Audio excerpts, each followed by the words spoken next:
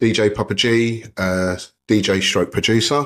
You can catch me on DJ Pappa G UK on all my Instagram and Facebook. Yeah. My name's Dapz, and I am a mastering engineer at Compound Audio. If you go to the website www.compoundaudio.net, you can find me at all my socials by looking on the site. Perfect. Right, guys. There's nothing more you could go down. It's all right. That's all right. I just want to say that I'm proper excited to chat with you guys. Okay. No, seriously. I know you're like, okay, why? Why is she excited? Why is she excited? I'm intrigued.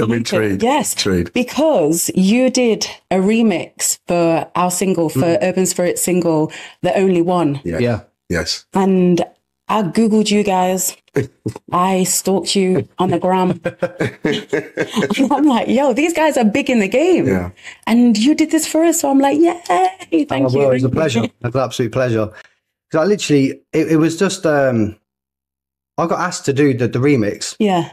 And I thought, at the time, I was like super busy with my work and stuff like that. And I thought, you know what? I want to take part in it, because whenever I get given an opportunity to do something, I don't want to let people down. Yeah. You know what I mean? So, and also I thought, right, I'll speak to Pappa G, because we've bounced off each other for years, making collabs, music, you know, just mates, you know what I mean? We're good mates.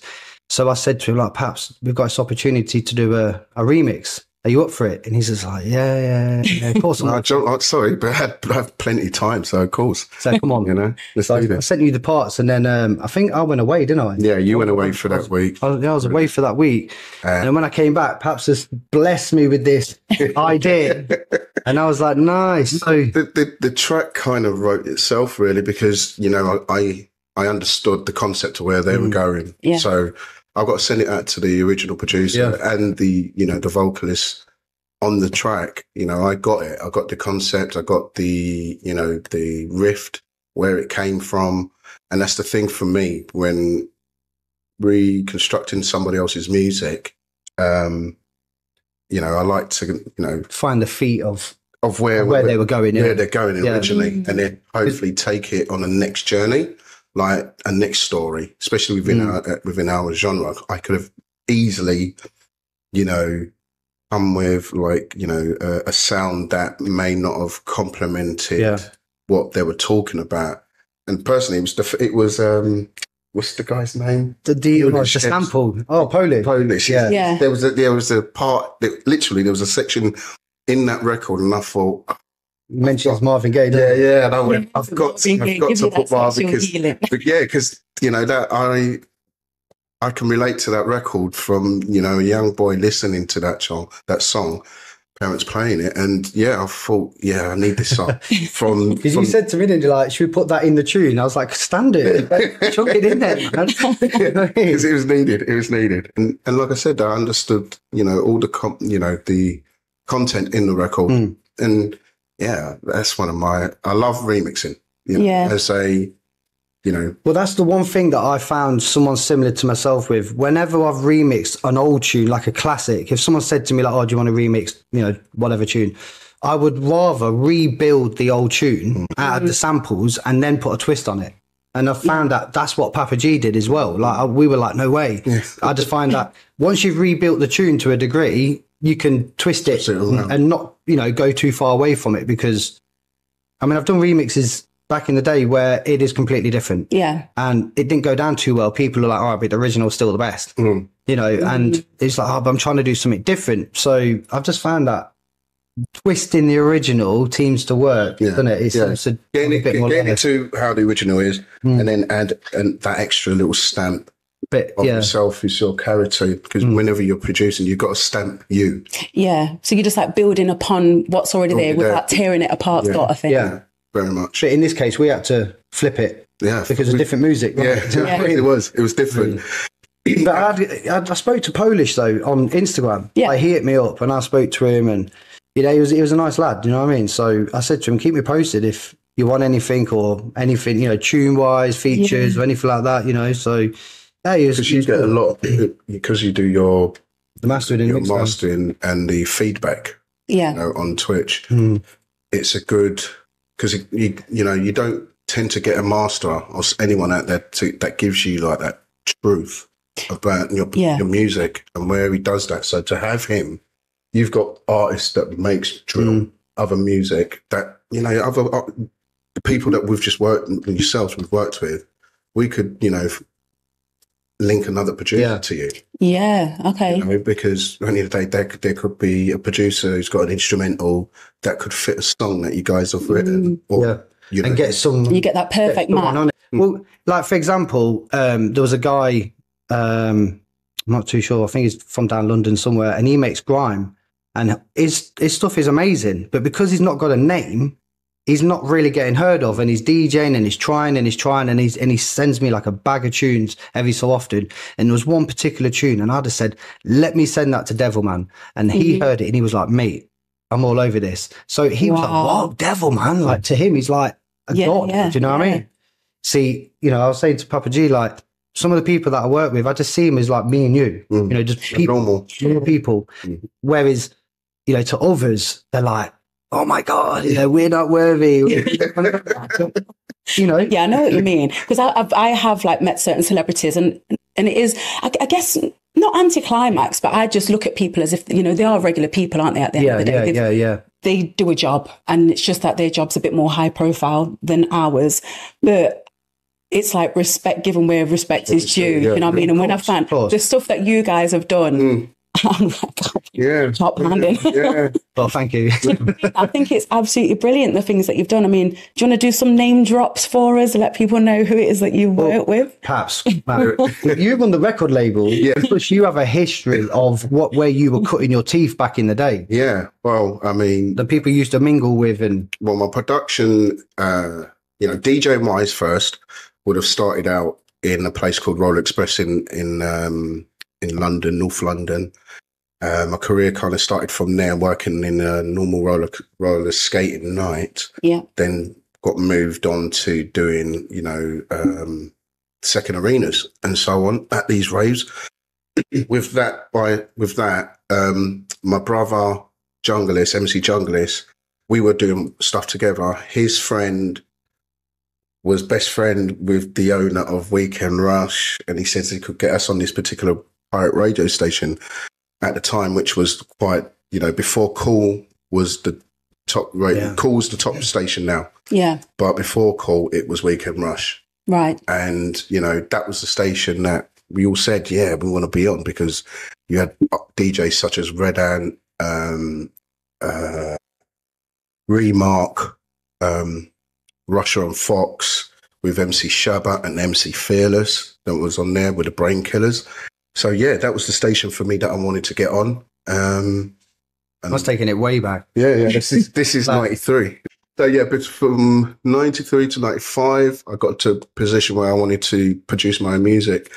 You know, from time you're on a radio station with people like Remark, Mr. R.I.P. Don, you know, from Suburban Bass, Bass and that. So yeah, I wanted to learn how to write music. Yeah, definitely. I wanted to learn how to, you know, learn how to produce this music. Yeah. You know? And I think my first studio I ever used was at the back of Roller Express, with a producer called Highlander. I did a rendition of the record called Pirates by Shabba Ranks, Cockatee, Home Tea. Yeah. Of Greensleeve Records.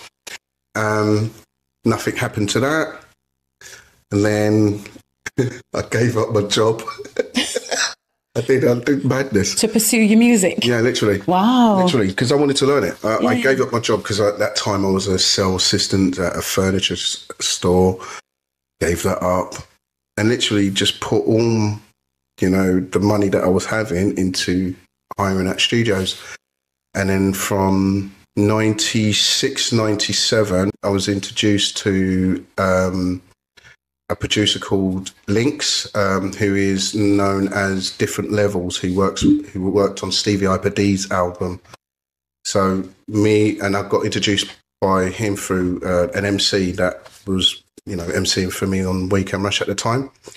And then yeah, started working with Lynx. Then I got an opportunity to do 2 tracks on the first album.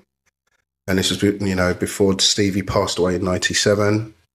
And then 90. Oh, this is great. You see the break, you see the cogs turning. But you're writing your memoirs right now. Yeah, very much. Here we go. And then from then, I left Weekend Rush, started doing Pirate Station in Essex called Syndicate. So that's Syndicate FM? Yeah, Syndicate FM. Dapz. Dapz, yeah. I worked for them and then went away 96, end of 96 to Jamaica, and knowing that I had sent a demo tape for the open forum, but I wasn't in the country to hear it. Come back and there was some, like, you know, 20 missed calls from Smurf telling me to contact him.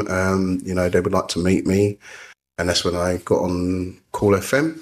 And from Cool, I then started to work with a producer called DJ Magic, who was part of Prisoners Technology. Yeah. Yeah. Yeah. There's a big tune like Tricks of Technology. Trick of Technology. Or was it Delicate? Delicate Beats. Yeah. The Snoop Dogg sample, wasn't it? Yeah. For me, it was the sample out of, there's a sample in it from the film with... There is a well-known sample in the middle breakdown of the tune. Was it Kanye Reeves? It's from one of his films. It's a technical. That's me. But it's surrounded by point. Yeah. Are these all like jungle and drum and bass? Yeah. Jungle drum and bass. Yeah. So you can look these all up on Fresh Cut Records. Yeah. Which one it was, but number one was the yellow. Yeah, that was Yellow Centre. That was technology. Trick of Technology, wasn't it? That's that one. So yeah, worked with Magic alongside another producer called Rampa. He won an Asian kind of competition, Asian jungle DJ competition back in the mid-90s. End up working with him, me, Magic, and him, done a label together called Detox. From Detox, I then end up working with my friend's record label called Tiamat, which was interlinked with Juice Recordings A Splash. That's another thing from Dapz, wasn't it? From Dapz, and I was doing everything. At these times, I was using Daz's studio, but at the same time, I was trying to get music on his label, but obviously my skill sets wasn't at that. Yeah, and this was in London? This was all back in like London / Essex. Yeah. You know, like the label's based in Essex, but I was living in London.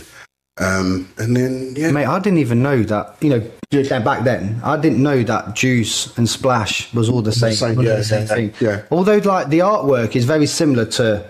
They're similar in ways, you know what I mean? Yeah. But I never knew that. Yeah, Splash was more hard, and then Juice. No, Juice was the hardest stuff. Yeah, Juice was, you know, Darren, Jeff, and Daz. From my knowledge, I can remember. But yeah, I'm a person that I needed to learn my craft. Yeah. I had to learn the craft. I've sacrificed my life to learn my craft. I have, family, relationships and so on. And,